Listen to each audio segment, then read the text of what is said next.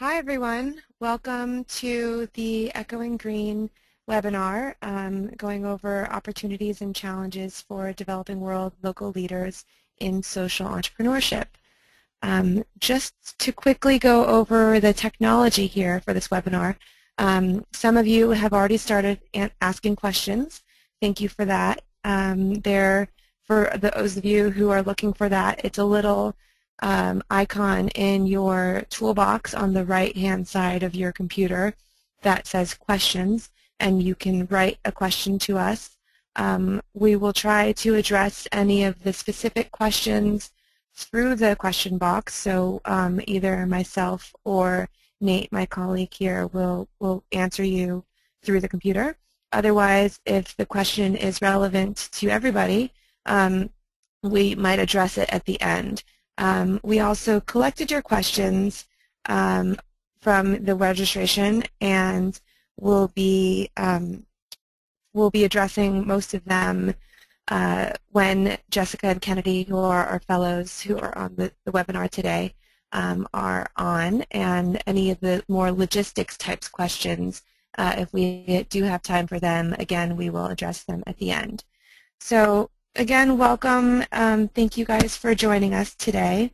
We'll start with about 15 minutes to go over the Echoing Green Fellowship, specifically some pointers for the application itself, as well as just a general timeline for the application.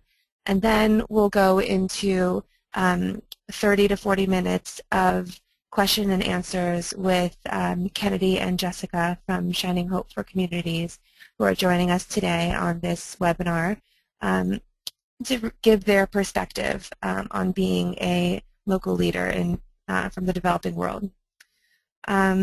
So again, please ask questions, and for all of you who may be joining late, we will repeat this throughout the webinar, that we will have the webinar recorded and available online for you to download.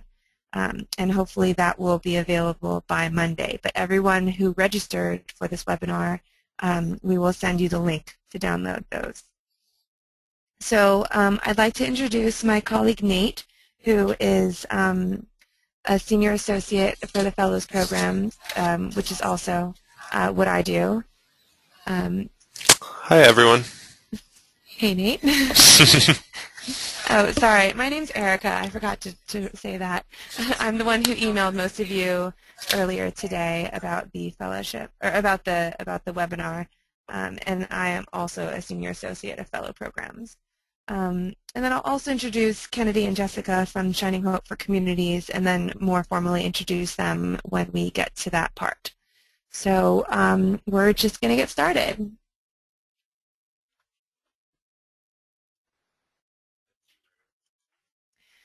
Here we go. So this is just a few of our fellows and alumni, and I just wanted to give you a small smattering of people who we've supported, who are local leaders in where they're from.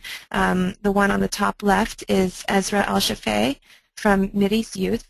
Her organization connects youth from the Middle East and North Africa online to promote human rights, religious freedom, tolerance, and free speech.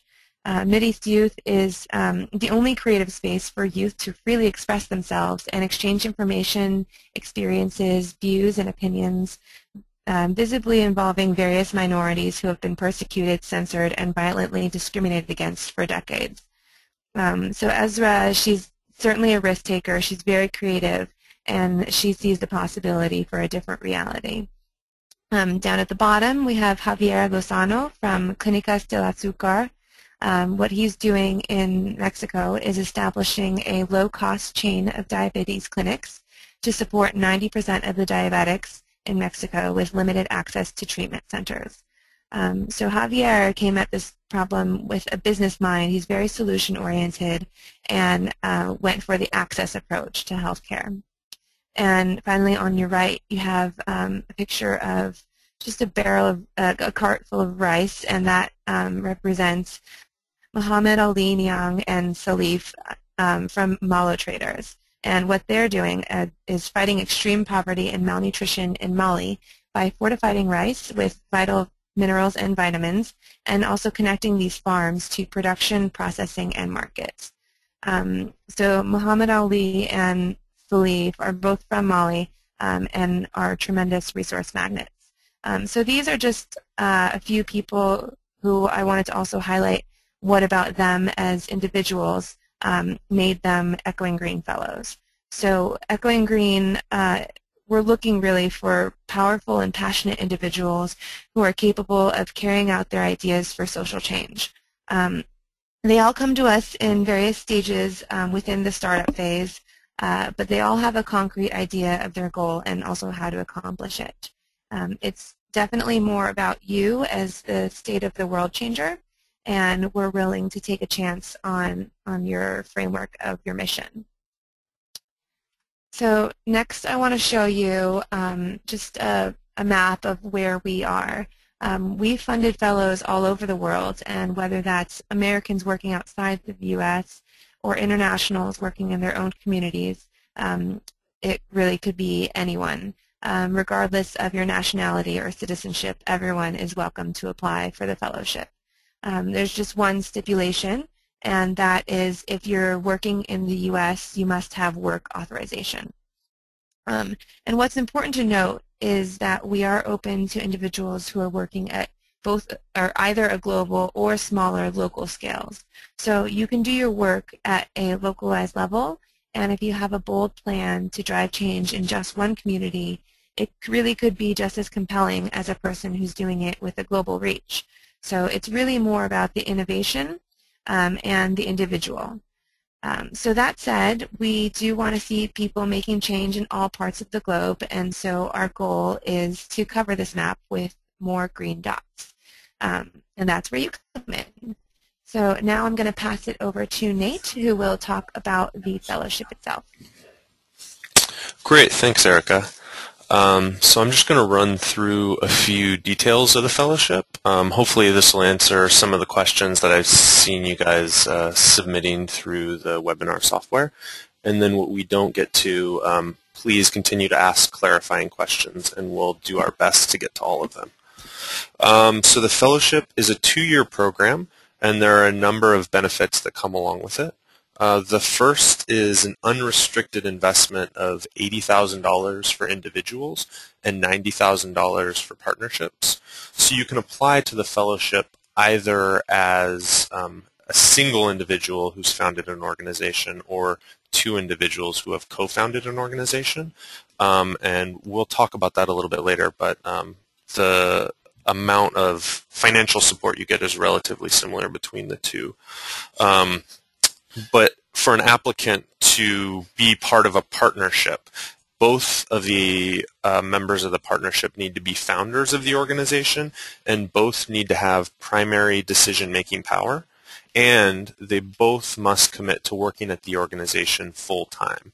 And this is true for any applicant. You must be working at your organization full-time during the 2 years of the fellowship. So that's a minimum of 35 hours a week. And the money that comes as part of the fellowship can be spent on anything from programming to salaries, whatever it is that the organization needs to fulfill its mission. And we ask fellows to submit budgets throughout the program so that we know how the money is being spent. Another benefit that we give our fellows is we give up to $4,000 a year for health insurance reimbursement, because we think it's very important for our fellows to stay healthy so that they can continue to carry out their intended work. We also give a $1,000 a year professional development stipend. And so this is $1,000 that can't be used on program. It can't be used for your salary. It's only for you to develop as a social entrepreneur. And so fellows use this for all different sorts of learning experiences. Some go to conferences, some take classes, some buy course material. It's really meant to help you become the best leader of your organization that you can be. Additionally, we have access to conferences as a benefit for all of our fellows, and so once a year we bring the current fellow classes all together. We fly everybody to one location and spend 4 days together, just sort of learning from each other, sharing challenges, teaching small seminars to each other, and additionally meeting with organizations that might be valuable contacts for our fellows. And so we hear from a lot of our fellows that that's actually one of the biggest values of the Echoing Green Fellowship, even greater than the money that comes with it, the access to this network of fellow entrepreneurs. We also provide technical support, and we try to help foster pro bono partnerships to help our fellows organizations really progress to the next level. And so this might be in a number of different areas. We might help a fellow on their marketing, their social media. We might help them develop a governing board. We might help them with staffing or HR issues. To the extent that we're able, either with in-house capacity that we have amongst our staff, or if there's an issue that we're not able to help with, we do our best to find other smart people or smart organizations in our network who we can connect a fellow to so they can get the advice and the help that they need to continue to grow their organization. And then lastly, one of the other primary benefits we give is access to a community of local, like-minded social entrepreneurs. And we really think of the Echoing Green Fellowship as becoming a member of a community, because being a social entrepreneur can definitely be a very lonely process. And so we hear from a lot of our fellows that it's really valuable to come together with other people who are working on the same issues, facing the same challenges, and going through the same things. And so some of that support happens at conferences around the year. Some of it happens, over email or over Skype. Oftentimes fellows visit each other and might even collaborate on a project together. But we've really seen a lot of exciting and a lot of the most encouraging things come out of that support between fellows who are active fellows, as well as the larger alumni network of over 500 projects that we've funded over the years. And so that's one of the reasons why we place such an importance on the conference and the face-to-face time amongst fellows, because there's just so much learning and so much knowledge there. So if we can get the next slide. So talk a little bit about the evaluation criteria. When we're going through applications, what is it that we're looking for? And I'll break this into two parts. One is what we're looking for in terms of the individual, and then the other is what we're looking for in terms of the organization.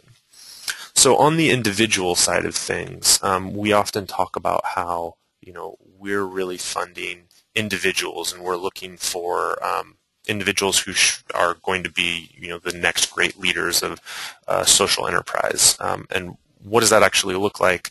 One of the things that we're looking for is a sense of purpose and a sense of passion. So we want to know, why is it that you care deeply about this issue that you're attacking or this community that you're working with? We want you to help us understand what experiences compelled you to start this organization and to apply for an Echoing Green Fellowship. It's really important to us that we get a strong sense of how your personal story and the moment of obligation to work with this community or on this issue, how that's connected to your talents and your qualifications. We're looking for incredibly passionate individuals who are really closely connected to the work of their organization. One of the other things we're looking for is people who are incredibly resilient. I don't think it's any secret that social entrepreneurship is really tough. All of our fellows face serious obstacles on a regular basis to accomplishing the work that they're trying to accomplish. And so we want to know what you're going to do when you face one of those serious obstacles. And part of that is letting us know how in the past you've shown the capacity to bounce back from challenges and even the ability to foresee challenges before they happen.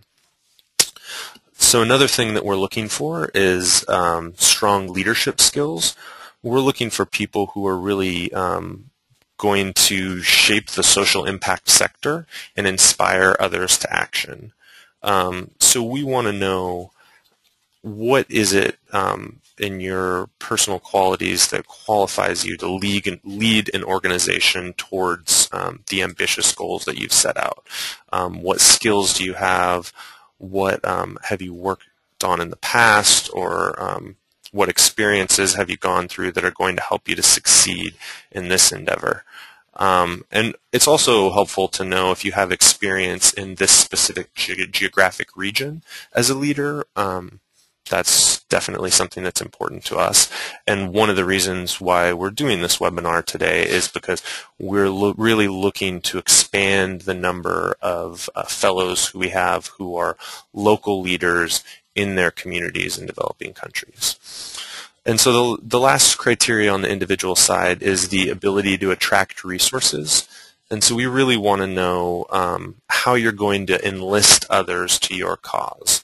And so there are some people who just have the ability to attract, whether it's money, whether it's people volunteering their time or coming to work for them, any number of resources.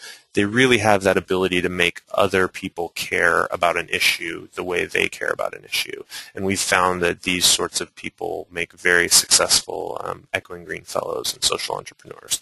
So that's another quality that we're looking for.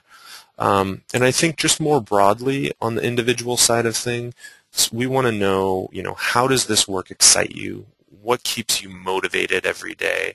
How are you constantly learning, reinventing, exploring new areas, trying new approaches? And we want you to, help explain why others are confident in you and why we should be confident in your ability to really make lasting change.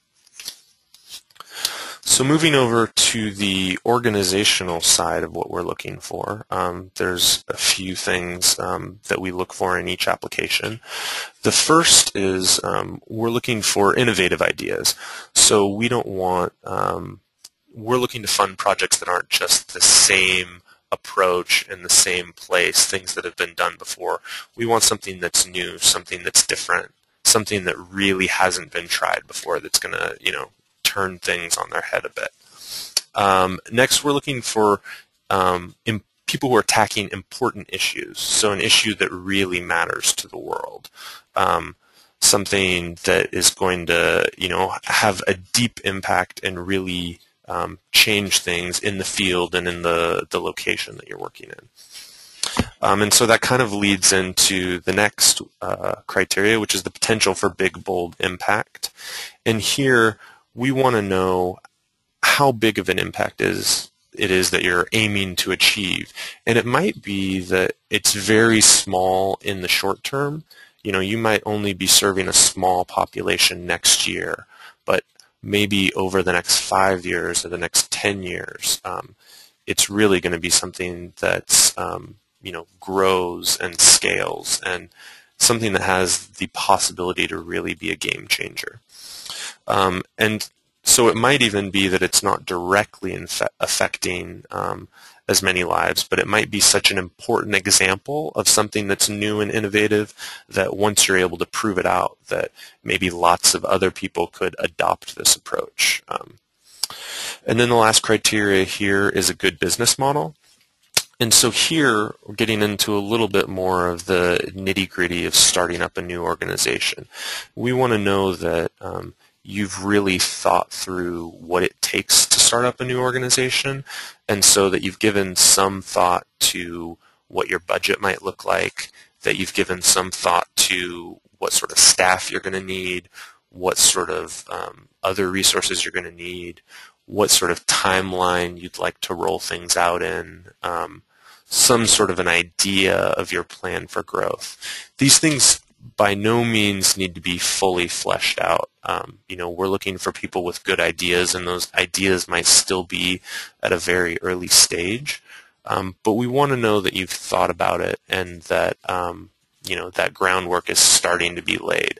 That might not be a fully fleshed out budget, but we want to have at least some of the details. And when you see the application, you'll see that some of the questions start to get into that business model a little bit. So now I'll pass it back over to Erica to talk a little bit about the timeline for the application. Great. Thanks, Nate. So as you can see on this slide, we have Phase 1, which opens on Monday. We're pretty excited about that, and hopefully you were able to view the questions online.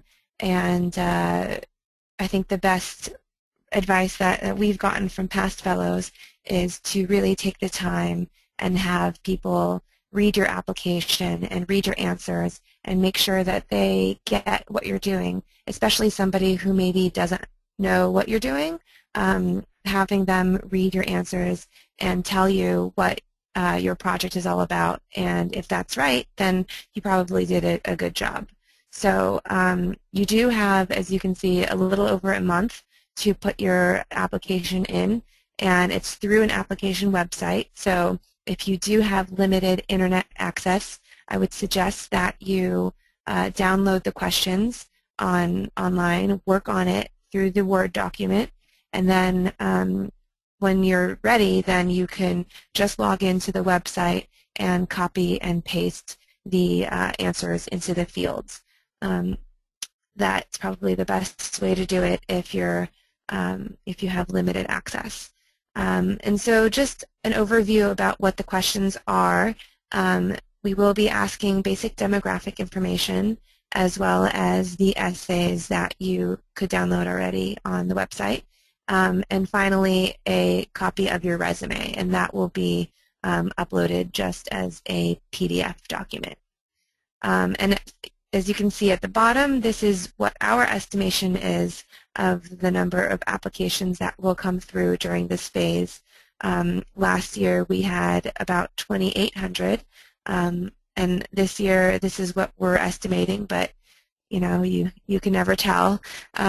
So it definitely is an exciting time for us to be seeing these many people doing your great work in social change. So we're really looking forward to reading all of your applications. So moving on to the semifinal round, once we go through all of the Phase 1 applications, the semifinalists will be notified at the end of January whether they make it along to the semifinal round, and if you do not make it, you will also be notified at that time. And at that moment, the semifinal application will be available for you to go online and fill out additional essays.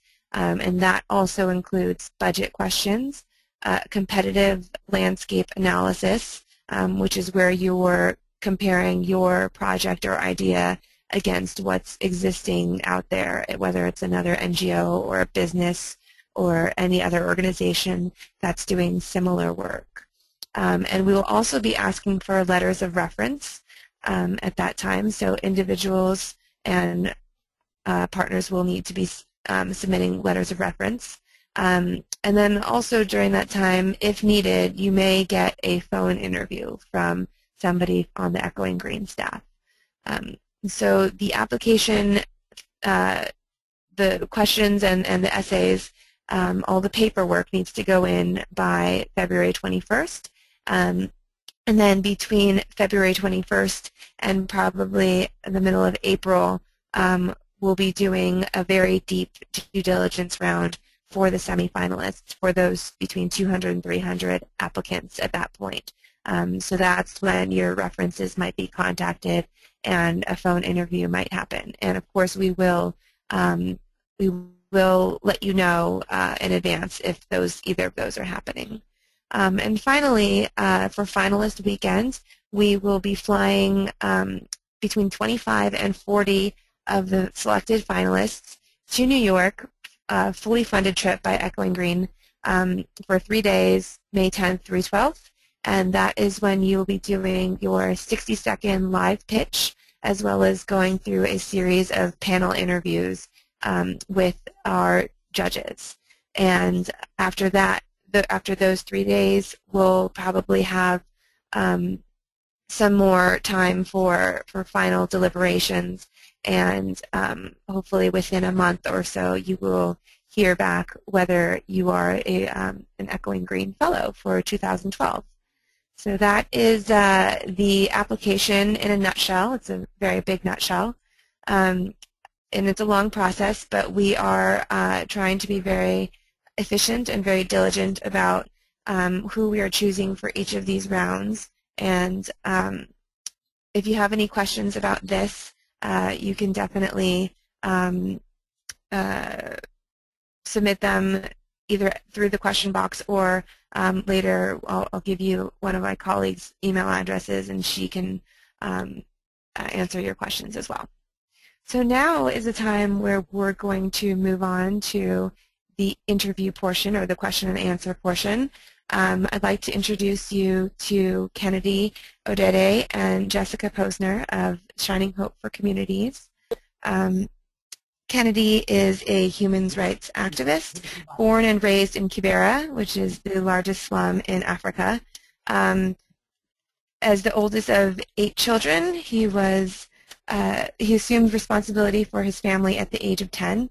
In Kibera, he became a certified HIV/AIDS counselor, was the community health worker, and ran several slum-wide AIDS education campaigns. In 2004, he founded Shofco, one of the largest community-based organizations in Kibera and run by residents of the slum. Kennedy is now the co-founder and CEO of Shining Hope for Communities, a nonprofit that works in Kibera to combat gender inequality and extreme poverty. Kennedy has received widespread recognition for his work. He's a 2010 Echoing Green Fellow and also won the 2010 Dell Social Innovation Competition, and also recently wrote an op-ed that appeared in the New York Times. He's a senior fellow within Humanity in Action and a senior at Wesleyan University. He's 26, speaks 6 languages, and brings his extensive experience in grassroots organizing as well as passion for social justice and poverty alleviation to his work with Shining Hope for Communities. Also joining us today is Kennedy's co-founder, Jessica Posner. Jessica won the 2010 Do Something Award and was named America's Top World Changer 25 and Under live on VH1. Jessica graduated Phi Beta Kappa with honors in African American Studies from Wesleyan University. She's 24 and fluent in Swahili, and she lives most of the time in Nairobi. So thank you to Kennedy and Jessica for joining us today. And we'll start with some questions that were pre-submitted from registration, and then continue with any relevant questions that were submitted during the webinar. So thank you again, Kennedy and Jessica. And the first question is, what did Echoing Green do for you? Great. Hi, everyone. Thank you so much for having us. I'm Jessica Posner. I'm Kennedy Odede. And we're so happy to be here. So Echoing Green has done so much for us. I think that Echoing Green really launched us, Shining Hope, as an organization in terms of providing capacity building support, providing some of the first economic support. But I think the most important thing that Echoing Green has done for me is really provided a community of people who are going through and experiencing similar challenges, who we can talk to about what we're experiencing, who we can brainstorm together. And through that, I feel like I've gotten one of the most amazing gifts. Yes, I'm Kennedy. I think I've learned much more from Echoing Green in terms of preparation and mentorship. It is a place whereby you can have ideas and you have someone to call and talk to on what you're working on. So that has been really, really more important than money. So we have received a lot of support from them. Great, thanks. Now, what did you wish you knew before starting the fellowship? Um, Before starting the fellowship, I really wish that I had, I guess, a better understanding of just all of the complexities of setting up, and we're a nonprofit organization, and so there's so many legal, accounting, and other structures that really just take so much of your time dealing with details. And so sometimes I wish I had learned more about that. But what I'm so happy after getting the fellowship is I really feel like I got the support to navigate those difficulties. Yeah, coming from Kibera, it was really difficult to learn more because our organization started from informal to formal. So that was a really big transition, and I wish I could have been in touch with other people who run organizations like mine to get a lot of support. Like there's a problem with the financial support, Jessica said, and how to navigate around. So that's really, really hard, and we didn't really expect it. Yeah, so it's something that I think is good to do more research and to ask more questions from other people. And I wish there was another group like this that we can ask questions like now Econ Green is doing it now, you know. So I think it's really, really, really important. Yeah, I think we also, we're a very grassroots organization. We work very locally in Kibera, although our intervention is very innovative. But I think that we were almost didn't apply for the Echoing Green Fellowship because we thought that our work was too specific and that it was too local in a certain way, and that wasn't what Echoing Green was looking for. So I wish I had known that wasn't the case because I would have written my application a lot earlier. Yeah, so Jess is definitely right. We are looking for a variety of approaches to problems, whether it's a local or global type approach. You know, I think the big thing is innovation and a strong individual. So what Kennedy mentioned of reaching out to other people who are doing similar work and asking them, you know, how did they get to where they are now, and figuring out what the steps are to get there. And also, if you can find somebody to be more of an informal mentor in your field, and get them to read your application, maybe that would provide some good insight into maybe places where you need to strengthen your application or strengthen your model. So it could be a really great process for all of you. So great. The next question is, what did you find particularly challenging in your field?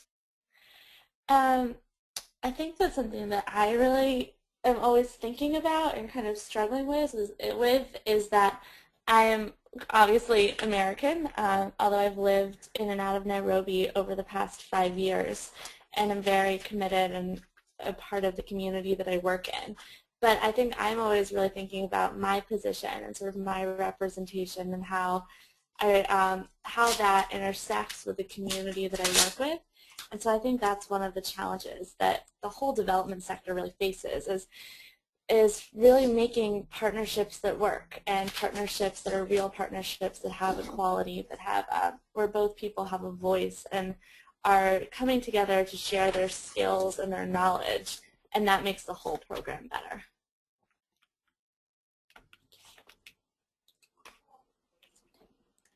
Great. And Kennedy, how did you maybe address any obstacles that you faced as a Kenyan in social entrepreneurship? This is very interesting. And first of all, well, in Kenya, it was really difficult to understand what I was doing. I saw myself as a social movement leader. And when I came to the US, I realized that what I was doing is also part of social entrepreneurship. So, and it was really kind of a challenge because of the system. I think Kenya is still very, in terms of very young to these kind of things, and we are kind of coming up with it. And it was really challenging because I also felt there's a cultural difference, you know, whereby sometimes it's difficult to understand the other side culture. And somehow, honestly, I think it has been occupied by the Americans, you know. So it's really, really hard, but as I said, I didn't see myself as a social entrepreneur, but so it's something that you have to believe in what you are working on and how you define it yourself, yeah.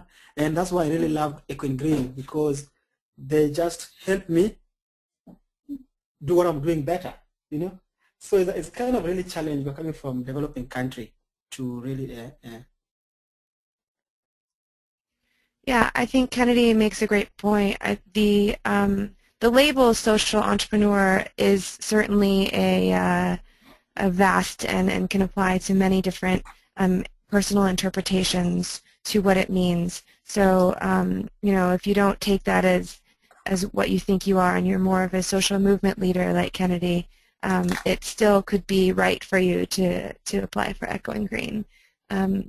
We're pretty loose in our translation of it anyway. So to that end, to maybe address the obstacles or in general, what were some of the opportunities or resources that you found to be very useful when you were starting up your enterprise? Yes. I personally, I felt that the world kind of were really willing to support young entrepreneurs. That's something I've learned in America. And my connection with the grassroots was something really, really important. And I felt like we were able to scale up a little bit because of that connection of the grassroots level network. And another thing was really resourceful. I don't want to just be honest with you. I felt it was really important for me to work with Jessica as a way whereby I was, as I said before, I didn't really understand the American side, but I was occupying and really getting so well on the incubator, you know. So both of us kind of became support to each other. Yeah, I think that the greatest resource or opportunity that has continued to fuel our work are the people in Kibera whose ideas are the basis for our projects and for what we do. And so I think that that was what personally inspired me to start doing this work when I first met Kennedy and started working with him. And then I think that's really what continues to make it successful today, is that people know the solutions to their problems. They just need resources to implement them.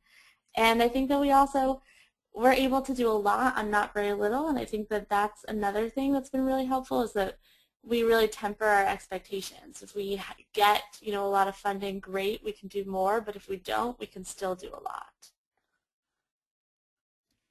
Cool, thanks. So what were maybe any specific things? Who did you talk to? What did you read? And what did you learn in this startup phase? So I really believe, I love reading memoirs and novels and sort of memoirs of people who inspire me in some way. And then I also think the most helpful people I talked to were other Echo and Green fellows. There were a couple of fellows that we had talked to about the process, and people are so generous with their time and with their knowledge. And so if you reach out to people, I think that this is a really open, supportive community where people are more than happy to share what they know because somebody shared it with them. And I think just in general, having a mentor, having someone that you can call when you're having a particularly challenging day. I know that we edited our application probably for about a month. We probably went through 50 drafts of our Echo and Green application, and we showed it to a ton of different people and got so many different reactions and so many different responses, and it's so challenging because you have so few words to get your message across.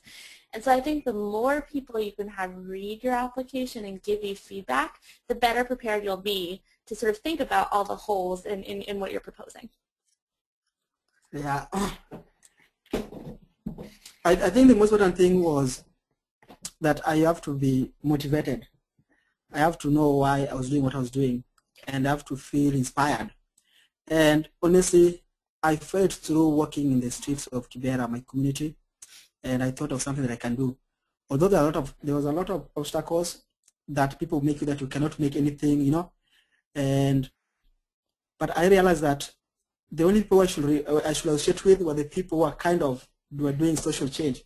people could give me advice, people could make me believe in myself, because sometimes in this field, you will find people tell you like, oh my God, you are crazy. Really? You want to waste your life on that? So that's what a little bit challenge. So I realized that the more you associate with people who are doing kind of the same thing, and I used to look for advice. One of them, for example, was Sasha. Sasha used to be an Econ Green fellow, and I knew he has connection with Kenya, and I could talk to him, ask him questions, he could challenge me, and also that was really, really helpful. And and personally, I do a lot of readings, as Jessica said, memoirs of the great people, women and men that I admire. Yeah. Yeah, and I think something else that really helps is talk to someone who doesn't believe in what you're doing and someone who has a lot of questions about your idea, because when you talk to them, you'll get a lot of, like, I think that for us, obviously we're really happy that we got the fellowship and are part of this community, but I think that also the process of applying for Echoing Green can be incredibly useful. And so if you approach it from that point of view and say you really want to think through all of the different dynamics and aspects of your organization, and so really having someone who challenges you and says, well, have you thought about this? How are you going to deal with this? This probably won't work, or how will you kind of mitigate this problem, was also really helpful just in our own thought development. Great, thanks. So the next question is, for many applicants, and I'm sure a few who are on this webinar right now, their initiatives are still in the idea phase. So how can they best demonstrate their potential to lead their organization and carry out its mission if there isn't any program on the ground?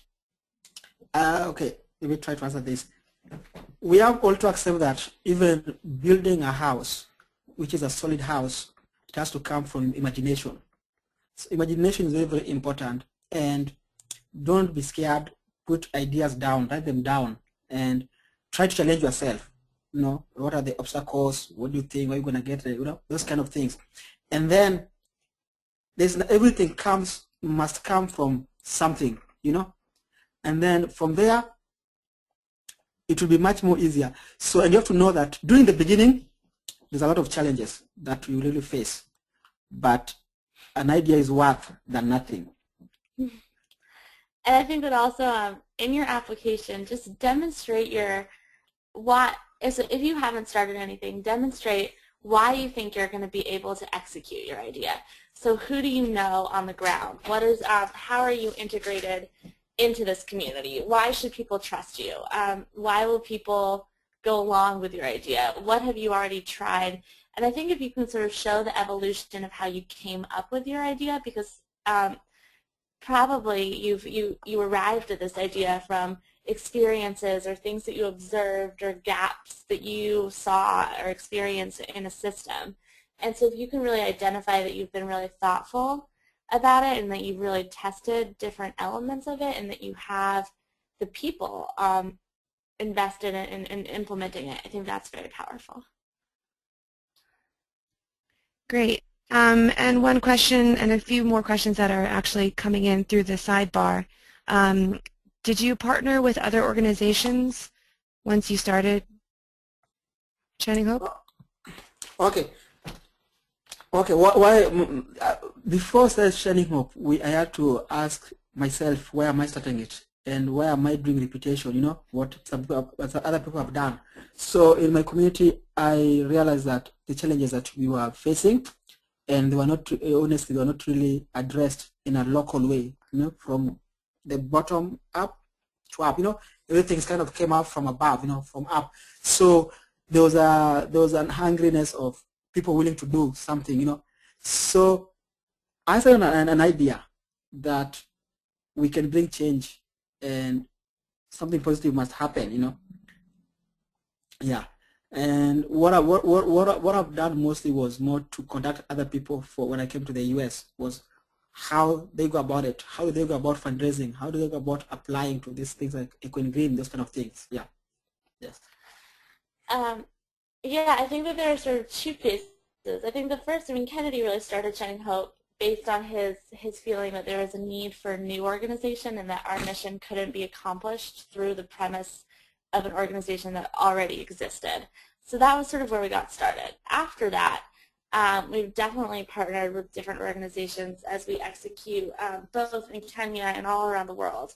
As we run a school, a health clinic, we partner with education institutions, we partner with the health sector. So I definitely think that partnerships are important in being able to leverage your impact and make it go further. Great. And another question, where was Shining Hope in terms of the stage of the organization when you were applying for this fellowship? What have you already done? Maybe a stage of your fundraising or programmatic stage? So Shining Hope had actually existed in some form for about 5 or 6 years by the time that we applied for the fellowship, because Kennedy founded Shining Hope in 2004 and we applied in 2010. For a lot of that time, it was very grassroots and informal. There was a lot of programming, but there was no infrastructure to support it. Then when we applied for the fellowship, we had started the Kibera School for Girls, which is sort of the center of our program.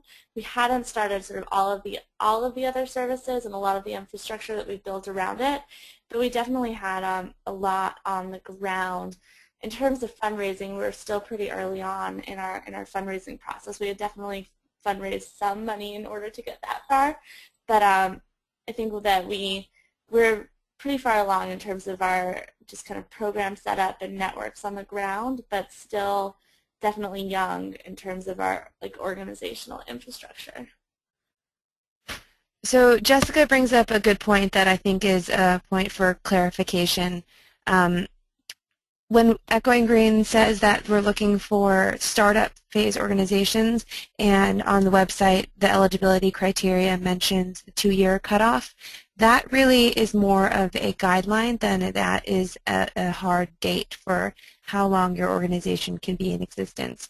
So for example, with Jessica and Kennedy, the Shining Hope for Communities organization was around for a couple years prior, but it really didn't look like the way the plan that Jessica and Kennedy came to us with. That was very much the startup of this of the full suite of services that they are offering for the community. So another option that people are coming across is that they were working part-time on this organization for a while and now just fully transitioning into working on it full-time and really giving all that they have to scale up or to really put everything they have into the organization. And that, I think, counts as still being part of the startup phase. So I think it's really a little subjective on how you think that you as an organization, you as a leader of this organization, can use the benefits of the fellowship as well as network with the people who are in your cohort, who are in kind of the same phase of the organizations. So if you guys are all roughly along the same lines in terms of the startup phases, then you'll get the most out of the experience. And so that's why we're looking for loosely interpreted startups. I think we have time for one more question. Maybe Jess and Kennedy, can you sorry, I'm just looking at this. Can you talk about how you work with the government, the local government? Yes.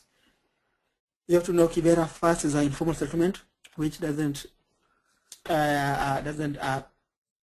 really get formal support from the government. But the idea is this: with people are trying to blame the government for not providing the basic necessities, but when we started from zero, we now have a health center that the government of Kenya is really through the Ministry of Health is providing the family planning, is providing vaccination. They're also providing a lot of things. They're really supporting us. So in a way, we are working with the government. We get that kind of support. Yeah. You get it? Yeah. Yeah. Great. Thank you. And one last question. Jess, how did you come to Africa? So I came to Africa, actually, I was still in school and studied abroad on a program in Kenya I didn't really have any plans or aspirations to do anything like what I'm doing now, but I was really interested in theater and how theater could interact with communities to make social change. And so I really just came to learn and observe, and ended up meeting Kennedy, and we started working together, and that one thing sort of led to another, and here we are. Great. All right, so that's, first of all, thank you, Jessica and Kennedy, for being candid and open with everybody here on the webinar. I'm sure, like me, everyone appreciates you spending some time with us. And we will follow up. I think if there are any specific questions to Jessica and Kennedy, they can be filtered through us, and you guys all have my email, and feel free to ask any questions to me. Or more guidance is available here on this slide. So as you can see, the application questions are there. There's more frequently asked questions on the FAQ page. And then finally, if you have any other questions, you can email my colleague Rebecca, and her email is down at the bottom of the screen, rebecca@echoinggreen.org. So we look forward to seeing your applications. Again, it opens next Monday, and that is it. Thank you all very much for joining us today. We'll leave you with a little picture of Vicky Vera School for Girls, and hopefully this gave you enough information to apply, and otherwise, again, we welcome your questions. Thanks a lot. Thanks, everyone.